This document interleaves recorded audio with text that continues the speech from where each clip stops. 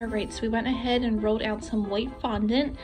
We may need more, but we're gonna try to cover the whole truck with this piece. I did buy fondant. We're just using Wilton white fondant just because I didn't have time to make it. And fondant is very finicky when you make it from scratch. So we're gonna go ahead, put that on and start. Once we get this on, get everything on well, then we're going to get another bag of fondant and make some colors.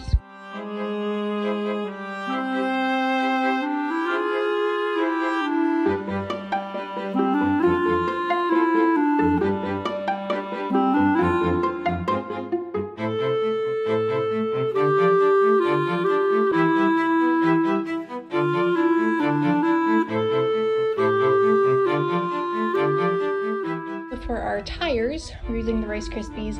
We ended up using an egg cutter and then just reshaping it to a circle and then cutting it to the width that we need it. So it'll be about like that on our truck. We have our fondant over here. We're going to cover our truck tires with, and then we can shape them a little bit more with the fondant. All right, so we went ahead and covered our tires, and then we just carved out like a tire look.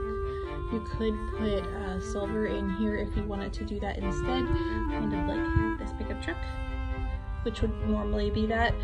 Sadly, I don't have any silver luster dust because I forgot to get it. So we're just gonna leave our tire black and just carve it out like that. So we're gonna do all 4 tires and then we'll stick them on. Right, so to hook our tires on, we're using a small dowel rod, which you're going to stick into the back of the tire and then push all the way into the cake. And then we're gonna seal it with some water on the back. Right, so we went ahead and put a bumper and hitch on, and then we also put a front bumper on as well. We decided not to do the dowel rods in here. We just sat them there and glued them on because it made a weird looking hole. So for our windows, normally you'd use silver luster dust, but I don't have any, so I'm using an edible food marker and just carefully coloring it on. So we're gonna do that for all of our windows. All right, so we finished the cake. You can put on whatever details you want. You don't have to do this exact same thing. I'm just gonna take it around and show you. We did put some green icing around the bottom, and we sprinkled some cereal and cake crumbs to make it look like dirt.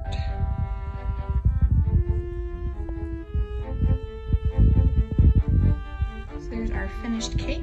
This is going to be the back because that's the wheel we messed up. So we're going to spin it this way. And there we go.